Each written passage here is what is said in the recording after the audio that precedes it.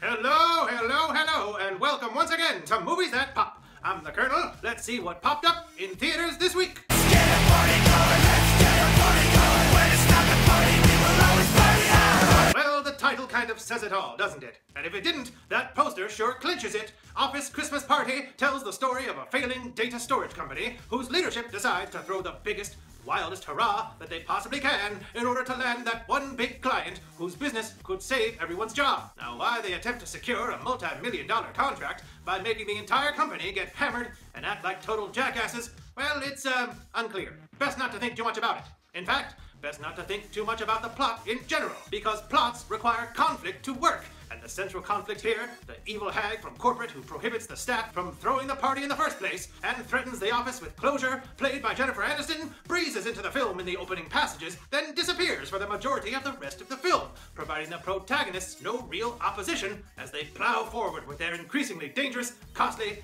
and generally ill-advised party plans. There are some half-hearted attempts to inject some sort of statement about corporate culture and cutthroat business ethics affecting the livelihoods of real hard-working people, but it's difficult to paint the workers here as sympathetic victims by the end after we've seen the depths of their depravity. There's a few subplots that get the characters entangled with a criminal element and the development of a new technology by one of the employees played by Olivia Munn that occasionally crops up to pretend like the filmmakers might have been actually telling you a story this entire time, but the effect is never really convincing. It's about a wild office Christmas party. That's it, full stop. So, now that that's out of the way, how was Office Christmas Party?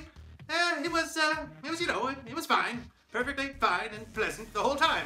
Not offensive, not bad, pretty, amusing, but only a few times did I laugh out loud, and all of those occurred in the second half of the film, after you just sort of give yourself over to the fact that yes, this really is all there is to it. And frankly, from this cast of comedy heavyweights, I'd have expected a lot more. Jennifer Aniston is great as the heavy, and T.J. Miller, in actually a huge surprise for me, is the biggest source of heart in the movie, as the corporate vice president that literally cares about nothing more than keeping his employees happy and employed, despite not having the best ideas on how to do so. I really felt for this guy. And Miller takes that ball and runs with it. Also of note, Jillian Bell turns in another one of her scene-stealing comedic performances after the night before 22 Jump Street, and it looks like she's going to be one of the best parts of the upcoming fist fight. Now she's great, and I hear she's finally going to get her own starring vehicle soon in a gender-swapped remake of Splash, and I really can't wait for that. The best parts of Office Christmas Party are when you get Miller and Bell in the same scene together. Oh, and Fortune Feimster has a pretty great cameo as an Uber driver. The CEO of Xenotech, please just drive. I just dropped off 4 people there at that party tonight. They gave me 3 stars like a bunch of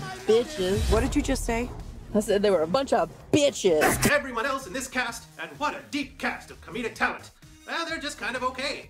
Like Jason Bateman and Olivia Munn, they just play off their natural likability and charisma, and that's sort of enough, I guess. And Kate McKinnon and Vanessa Bayer of SNL use their sketch comedy talents to create one-note, sticky characters, and they kind of work too. It's all just fine and amusing, but nothing special. The best laughs and gags are in the trailer. It's my birthday.